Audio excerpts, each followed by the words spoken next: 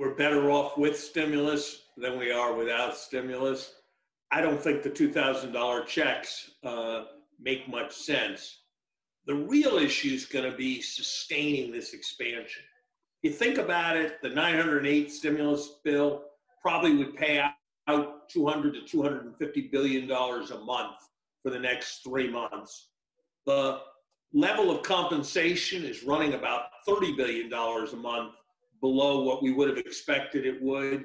GDP is running about $70 billion a month below what we would have expected it would. So in a way that's quite unprecedented, we have stimulus already much more than filling out the hole.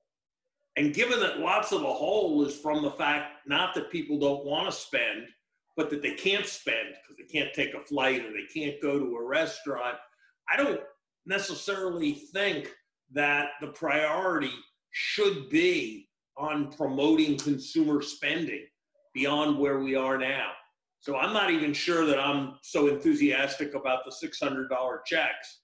And I think taking them to $2,000 would actually be a pretty serious mistake that would risk a temporary overheat. I would like to see more assistance to state and local governments.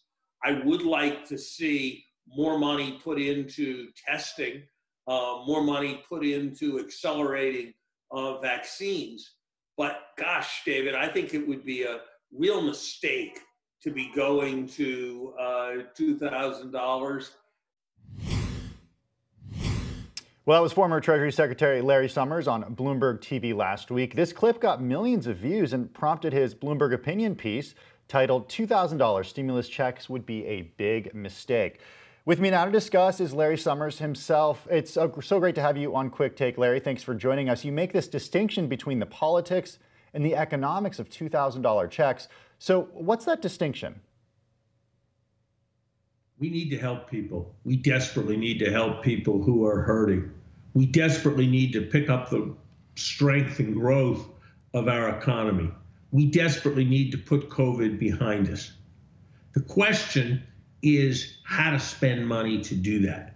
And I don't think that $2,000 checks across the board is the best way to target, is the best way to invest, or is the best way to prevent COVID. And I don't think others do either. It's natural enough for political figures to think that the more money you give people, the more people you give money to, the more people who may be enthusiastic about voting for you. But it's much more, this is much more in the realm of politics than it's the realm of an economic proposal for solving the hugely real problem of all people who are in distress. So what would be the right thing for policymakers to do right now? What would you suggest? The right thing, President Trump at last came to his senses, but relief was delayed. Unemployment insurance increases were delayed by his stalling.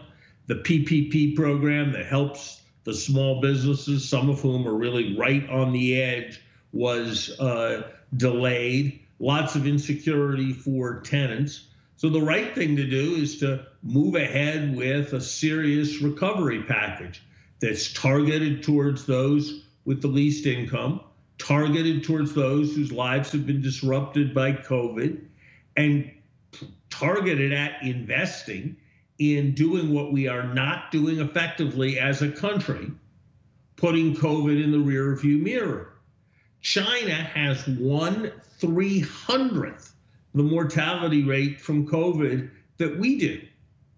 If we could get this problem at its source by going after COVID, we'll get much better results.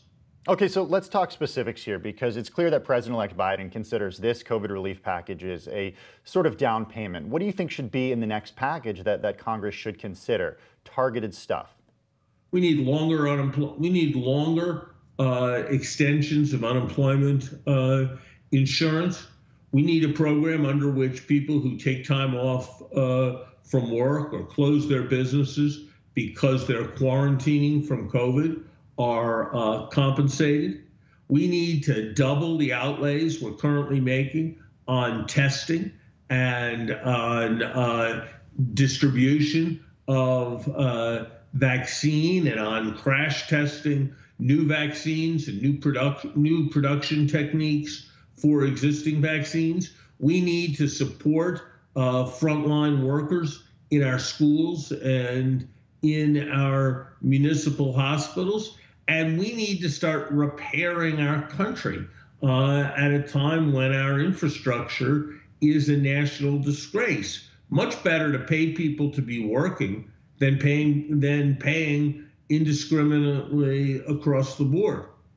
Former Treasury Secretary Larry Summers, thanks so much for your time. We really appreciate you joining Quick Take today.